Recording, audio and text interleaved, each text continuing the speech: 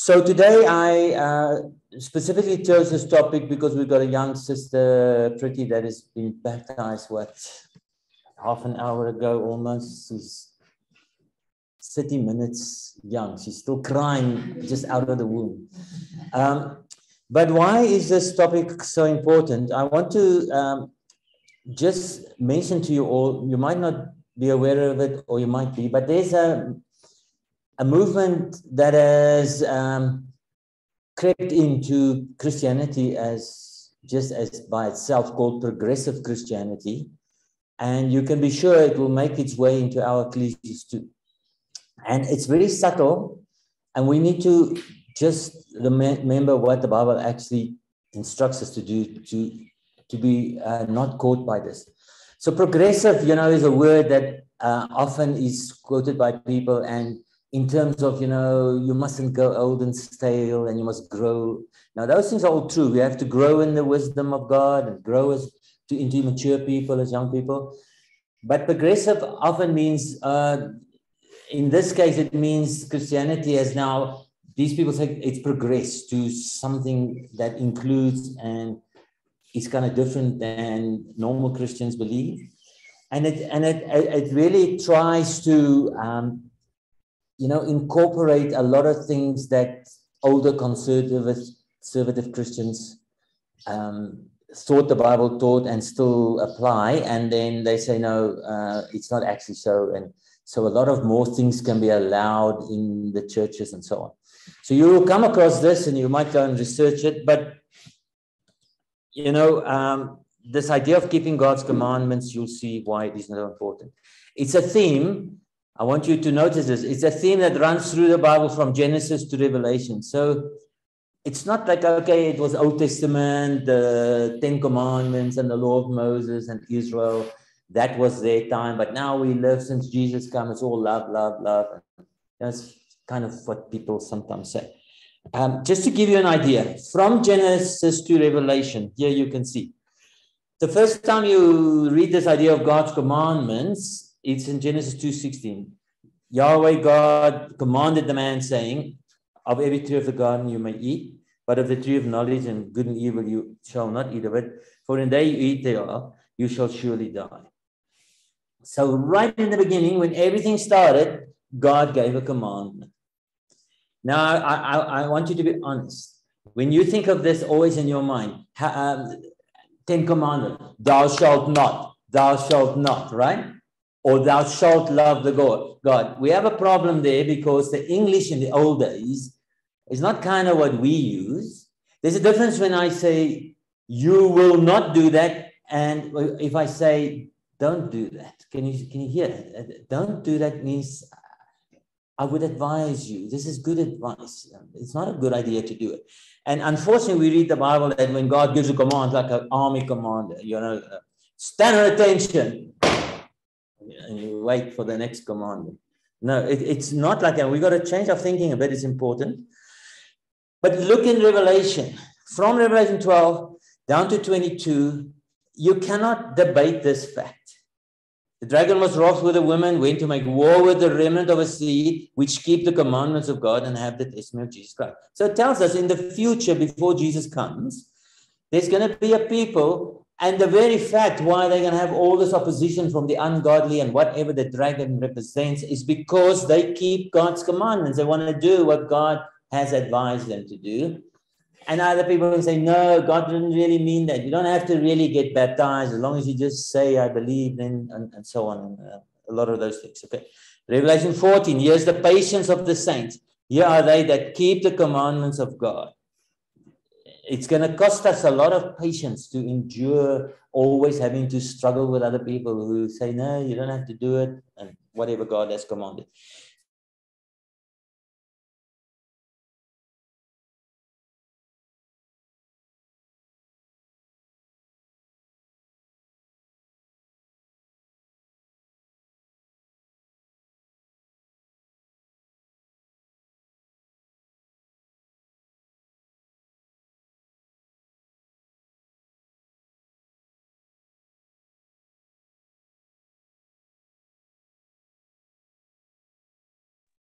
We seem to have lost Avante, at least the sound from Lucas. So we'll just give it a couple of seconds, see maybe what's going on.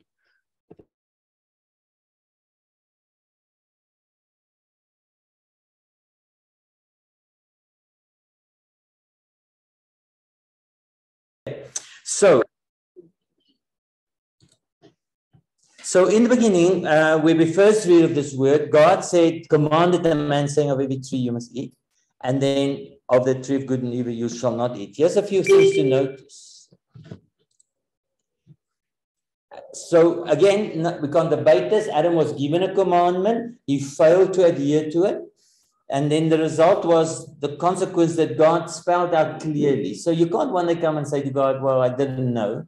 God is, in the rest of the Bible, we are told very clearly what's going to happen if we do not obey the commandments, right? And Adam and Eve became dying beings or creatures. Okay. I would like you to understand that the word command, though, has got nothing to do with like an order. The Hebrew is the word savah, and it's a primitive root meaning to constitute or to enjoy.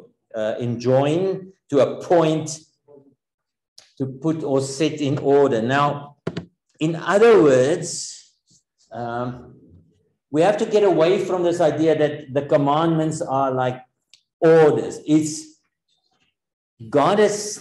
We have to understand God set up the world in a certain way.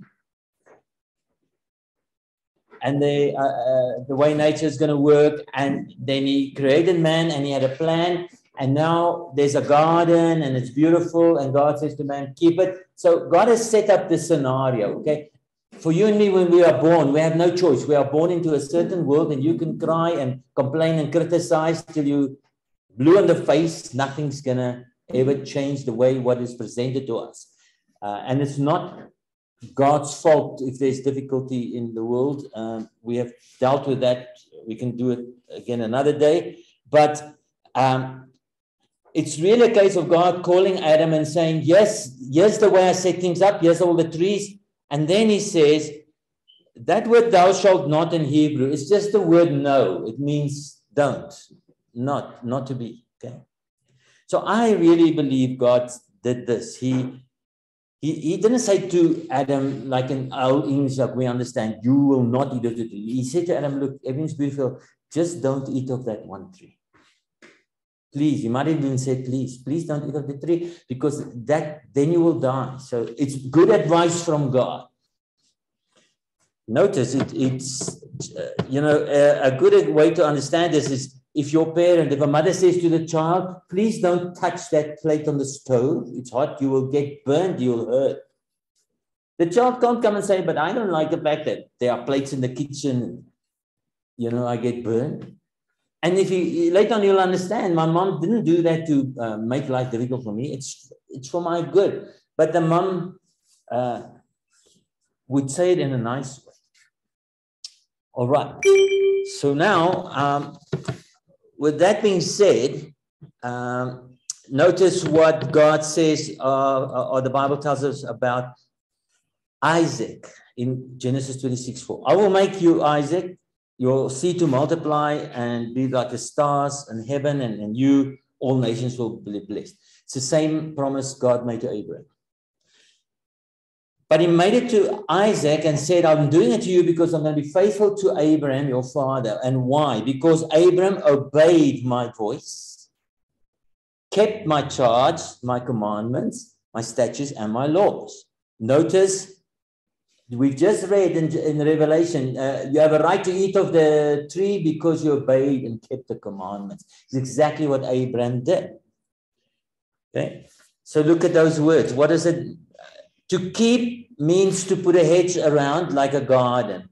So if God says, don't do this, and I suggest you don't do that, please live this way, not that way. It's for us to apply it, but we have to make sure we take those guidelines and everything God gives us and treasure it like a precious garden and make sure other people don't come in and trample on it or put other weeds there.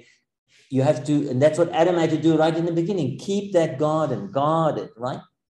So from now till Jesus comes, we are always going to have to keep our garden nice and be careful, because other people with other ideas and that will come in and try and destroy it. Right. So, and when you keep that garden, you are obeying God, what he said. To obey God's voice is you listen to when God speaks, and then you act on it in the way God wants it, because that's the way he reveals his will to us. So obey in the Hebrew there means to listen with intelligence, not just to hear or to, to listen because you hear someone say something. You take it in, you discern it, you think about it, and then you apply it and make it change the way you're going to act. Right, so it's much more than just hearing something. It's thinking intelligently about what you hear. And if we ever want to sort of wonder, what is it going to help us to be this way, to be so obsessed in a way to keep God's commandment? We should understand that what you do today will impact your next generation. And if you die a faithful man like Abraham, your family and your generation after, you're going to leave a legacy that nothing else can be a better legacy than what your actions for God will lead to in fellow subsequent generations in your family. People that follow that same route and also learn to be obedient. Right. So the charge there, kept my charge. We think of charge as a cavalry of horses going, or someone runs to you and charges you. But look at this. The word means to watch. It's the feminine of in Hebrew, the feminine of the masculine, where a soldier stands on a watchtower and he watches around. So can you see, you should understand that you are in a garden, keeping it, and you put a fence around and you're always watching, because people are going to come and try and break down your fence. It applies to women, young girls dating. You're a garden. You put a hedge around it. No one's coming in there, right? Only the people you want in there, right? It's just in so many levels, okay? So to keep the charge is to hedge and watch, so that other people don't come in and, like progressive Christianity, come and water down our standards and our values. All right. And then again, the word commandments is enjoying the constitution of things, the set up, right? Right. You got to keep it. Here's one of the best ways for me to get to truth and understand when people goes off the path is when they do not get back to Genesis chapter 1, 2, 3 and get to how God set up things, how he created man and woman, what their roles were, what they were supposed to do, what his plan was for the rest of creation until Jesus comes and in the future. And once we move away from the way things were set up, designed, then we're going to get into big trouble in our worship, right? And then the word laws, we've discussed this in Psalm 119.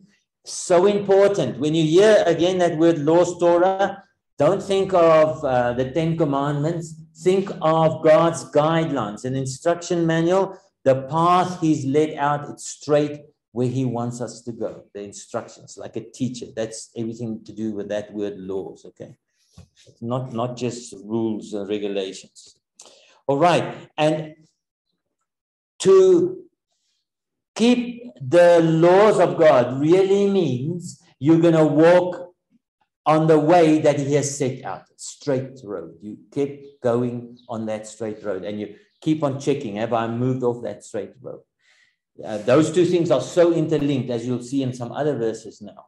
But really, that's what it means. To keep the laws of God is to walk on that straight path he set before you. You've got to figure out what that path is. Genesis 18, notice here. Yahweh said, shall I hide from Abraham that thing which I do? Seeing that Abraham shall surely become a great nation, and the nations of the earth shall be blessed. I know him that he will command his children and his household after him, and they shall keep the way of the Lord. Isn't it interesting? When we become of that mindset to keep the commandments of God, we teach our children to do it, and it goes from generation to generation. Okay, so and again, keeping the commandments has strong links with looking what God, the way, the laws, the path He set before us, and there we keep on the commands by following God's path. So Abraham, now notice, especially for Pretty today and the other young baptized ladies, it's so interesting. He went to a place, he didn't know where it was. He didn't know what will happen along the way. And that's so lovely about your life in Christ now. You have no idea what it's going to be. Okay, but it's going to have these challenges of keeping your garden. But here's the beauty of it. As long as you stay on that path and you keep on obeying God, even if it seems like it's against what other people in the mainstream or the peer group thinks or what they want to do, and they think you're crazy or it's not the right thing or you're unloving, who knows what, the end result is going to be fascinating. You just know you'll get to some promised land that is, we know the kingdom, but even in your life now, it's going to be fascinating to see all the things God does for you in your life. So now I want to show you interesting thing that comes out of Deuteronomy about keeping the commandments. In Matthew 22, when they said, Master, which is the great commandment of the law? All right. So of your guidelines, God, of the instructions you are giving us, which of them, which is the greatest element of the way you set up things and the way you order things and the way you want things to be? Right? And notice it's not thou shalt not murder. Right? It's you shall love God with all your heart and your soul and your mind. This is the first and great commandment. The second is like unto you shall love your neighbors yourself. You ask Jesus a question to trick him up like the Pharisees, he'll go on a spiritual level and it will just make your mind blow up, because there are two commandments and they're all equally great, and they're first. The most important commandment is love God. And you know what? If you love God, it's like Martin Luther once said, just love God and then go do what you please. Because if you love God, what will please you? What God wants, and you'll do what He wants. Isn't that fantastic? So that's the whole idea. Okay. So in Deuteronomy, Jesus quoted from Deuteronomy. So never underestimate that book. You will love God with all your heart, soul, and all your mind. And then in Leviticus, it's actually quoted that you will love your neighbors yourself. But in Deuteronomy, it's just repeated. Also, a lot of the laws, the guidelines is love your neighbor. If something is lost, take it back to him. God didn't say, you will, if someone loses something and it lands up in your yard, you will go and take it there. No, He said, I suggest it will be a good thing. I'd like it if you take it back to him. Then we do what God does because we believe Him, we love Him, and the world is a beautiful place. Right? So the two greatest commandments are not you shall not.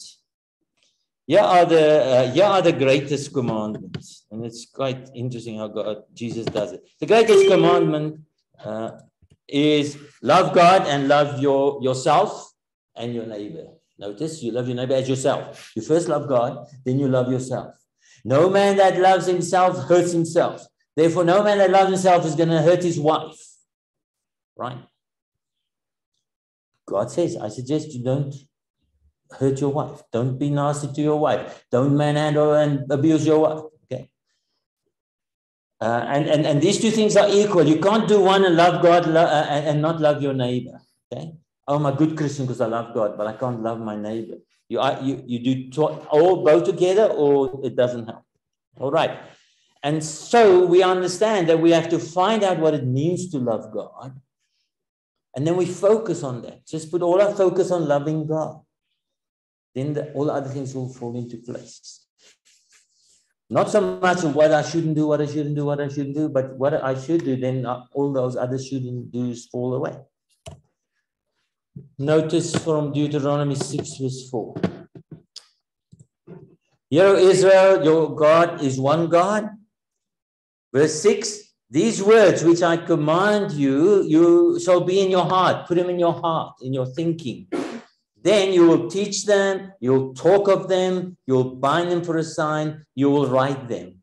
These people were obsessed with keeping the commandments, but not in a legalistic way of, okay, if I do this and tick off 1, 2, 3, 4 things, I'm a good Christian. No, it's when God says this, they meditated like David, or they should have, on the law, and like Jesus, who was 100% morally thoughtful of the law. Why did God say that? Why? What good is in it? Yes, I can see, so I'll do it. I'll just follow God, right? That's what we want to do with these commandments. Okay, we're carrying on. And here is where I started off, why it's so important. Because you know what's going to happen? When do you forget God, right? God said to Israel, you're going to go to the promised land, and when everything is nice and the life is good and so on, you're going to start forgetting about me. And then you're going to forget my commandments, and you're going to go after these other gods, right? Verse 14, you shall not go after other gods, of the gods of the people which are about you. We are always going to be in this position where people want to come and water down the truth, and we have to figure out what the truth is, listen to God's voice, get it right, and then stay with that. Okay. Verse 17, you will diligently keep the commandments of the Lord your God and his testimonies, statutes which he commanded you, and thou shalt do that which is right and good in the sight of God, that it may be well with you, and that you may go in and possess the good land which God swears unto your fathers. Same for us, okay? Blessed, it says in Revelation 22:14, that do the commandments, that they might have the right to the tree of life. What counted for Israel in Deuteronomy, we are now in front, waiting to go into the promised land, is still the same for us. Okay. So now I just want to quickly address something. Love does not trump obedience. This is a kind of a thing you're going to hear from the progressive Christian movement, and a lot of people, they'll say God is more interested in your compassion and love that you show to sinners than them being obedient. So, people got gambling problems, just love them, allow them to come in and, let them gamble even though they're addicted to it. It's nothing so much wrong. It's much more important that we love them and they love us and so on. Loving is more important than being obedient. That's a dangerous thought process that's coming into the church, and we have to really understand why. Because love doesn't trump obedience. Love is being obedient. Notice here. In 1 Peter 1:13, Peter tells us, gird up the loins of your mind. So get your mind right. To gird up your loins means to tighten up your belt and get ready for a fight or action or war, or, get your mind right, be sober, and hope to the end for the grace that will give you to when Jesus comes. As obedient children, that's the way we're going to walk. As obedient children, not fastening yourself to according to the former lust, but as God is holy, so you must be holy in all manner of conversation, means behavior. It's written, God said, I'm holy, meaning I'm separate and perfect and a mature being. You must also grow up to be mature in your thinking, not like children swayed by all kinds of new ideas. Mature people understand what is right, and they can reason and then make wise choices. So as long as we might understand that love is much more than a feeling, it's more a verb than a feeling. And that's the problem of the world. We should be lovey-dovey and feel good, and I love my boyfriend and I'm in love. And those things aren't wrong, but in the Bible, love is much more of an action, a mindset, and that follows, action follows from that, right? So hope, we know there's hope, faith, and love. Hope is waiting in expectation for something, so you must be patient. Faith is when you so firmly believe in something that drives your action, so that faith without works is dead. So faith will do some works, when they say it. But love, unfortunately, or we have to understand this, the Bible tells us that love leads to an action. By greater love has no man than this, then he will give up his life for his friends. Love is when you sacrifice for someone else or sacrifice yourself for someone else, like parents will do for their children. Okay, so love is a serving thing. It's an action. I hope you can see like me why it is so interesting in the Bible, why we keep the commandments. In 1 John 2:5, it says, hereby do we know God if we keep his commandments. He that says, I know God and keeps not his commandments is a liar, and the truth is not in him. But whoso keeps the word, in him there is the love of God perfected. Hereby we know that we're in him. He that says, he abides in God, ought himself also to walk as he walked. There's the tying up of this whole idea. When you love God, you'll obey, and you'll be on that path.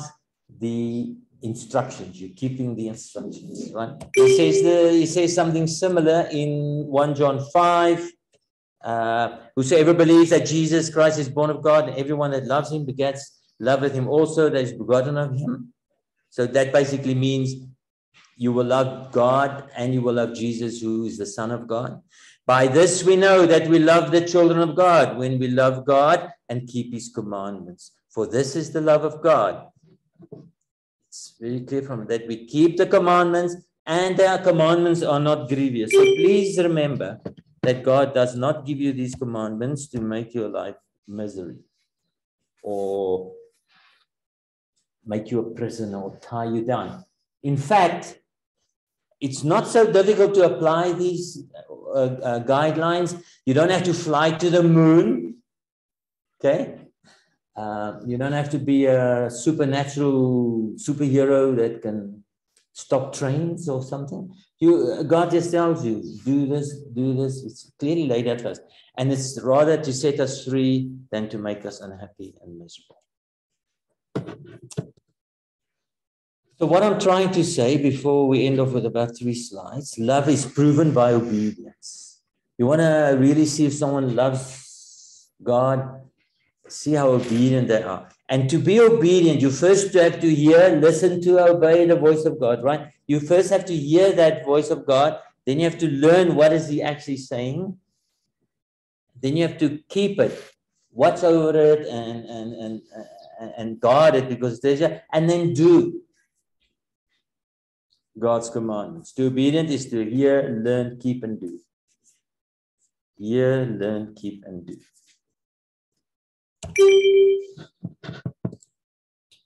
Right. Look at the confirmation of this. 1 Kings 3:3. Solomon showed his love for Yahweh by walking according to the statutes of his father David. Because David was obedient to God, because he loved God. And we know, unfortunately, from the scriptures that Solomon, even though he did that, he still had some sins, because he didn't get rid of one thing, and it cost him dearly in the end. Okay. Notice here from Deuteronomy and 1 John, I'm not going to read this, but 1 John, if you put these things in tables like this, you'll see that again, what John is talking about was spoken about in Deuteronomy. It's the same principle. You know, walk in God's ways, love him, and love is keeping the commandments. And it's not grievous. John says, meaning it's for your good. Shouldn't make you unhappy and grieve. It's not heavy. Okay. It's lovely when you do. We all know this. When you live according to God's ways, life is really a blessing. Okay. Now, have a look at this table quickly. What I want to show you here, in Deuteronomy, the book recaps on the history of Israel. Then there's exhortation in the book to be obedient. And then there's laws. Deuteronomy is not the second law. That name for the book is wrong. We'll talk about that again later. It doesn't mean, Deuteronomy doesn't mean the second law. The book in Hebrew, the book Deuteronomy, his name is words, because God just speaks through Moses. And he says, please listen, Israel, because then you'll be blessed. If you don't, you'll be cursed. Okay. So, and we say, oh, it's just laws, and we don't read the book. This is what the book does. It says, To recap is to remember. Moses says, remember, chapter 1 to 6, remember, and then please be obedient. Remember, there's a few laws. Please be obedient. Be separate. Be obedient. Remember, isn't that what God did? Be obedient. You see, the emphasis in this book is all about being obedient. Much more than there's laws, okay? It's all about being obedient.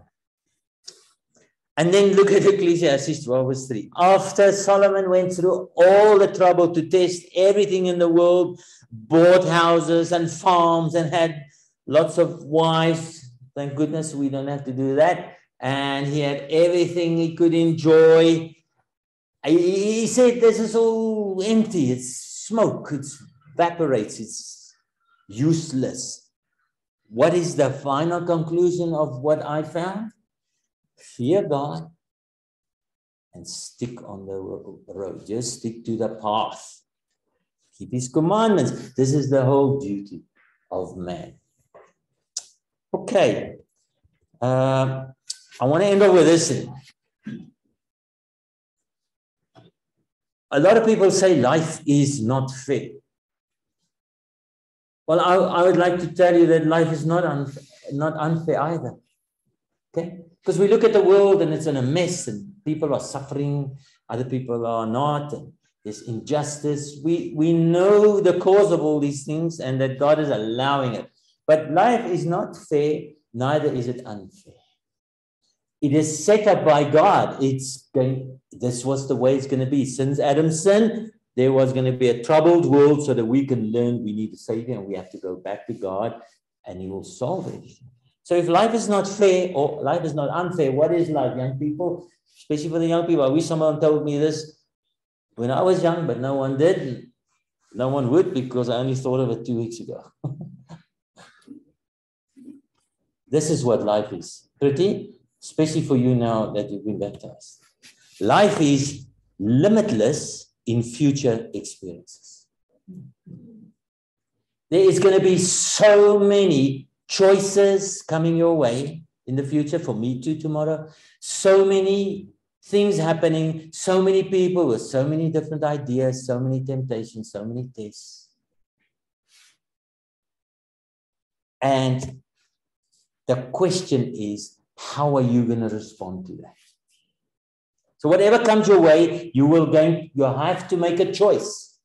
And please remember that day by day, by the choice you make, if that choice gets you close to being on the straight path, then the next choice will be easier, happier, and keep you there. But the minute that choice takes you further away and further away from that path, you are further and further away from God, you're more in danger. So the whole point is just to carry on figuring out what the commandments are and keeping them.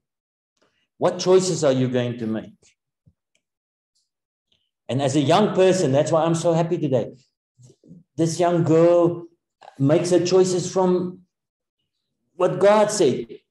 She said, you have to be baptized. So she figured out what that means and why did he say it and why is he correct. And the word of God was obeyed today.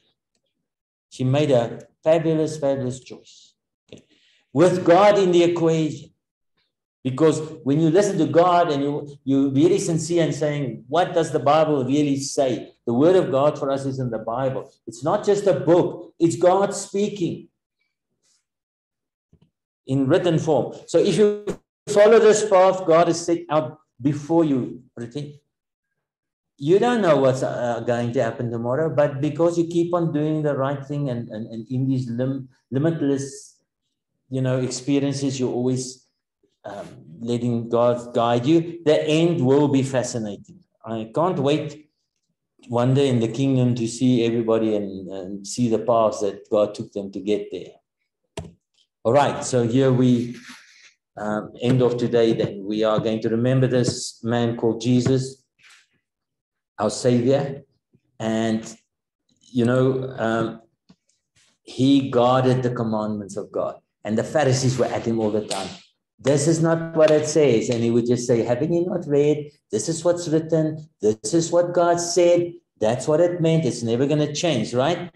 And that took him on this incredible journey that involves service and sacrifice and suffering that ended in life eternal. It cannot be different for anybody else. Amen.